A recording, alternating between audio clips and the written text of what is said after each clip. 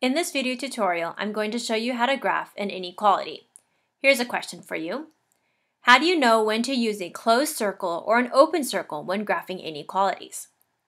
I hope you know that you use a closed circle, which looks like a circle that's filled in, when the inequality is a greater than or equal to symbol, or a less than or equal to symbol, because it means that the number is part of the solution set. So let's take a look at this example. This inequality says y is less than or equal to 5. Remember that inequalities have two ways to express it. The other way is to say that 5 is greater than or equal to y. So when you graph this, you're going to use a closed circle, which looks like a circle that's filled in, and you're going to place it on the 5 on a number line.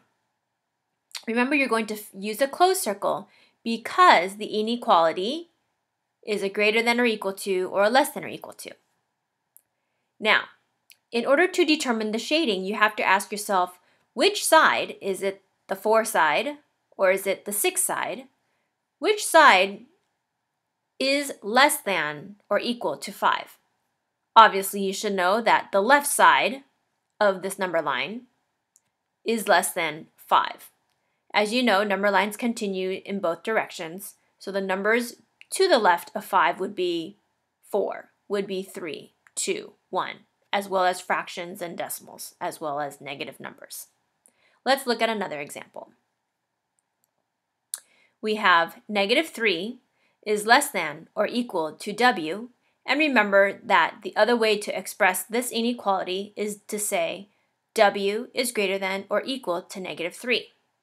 So you're going to use a closed circle on -3, and you have to ask yourself which side, is it the -4 or the -2, that is greater than or equal to -3.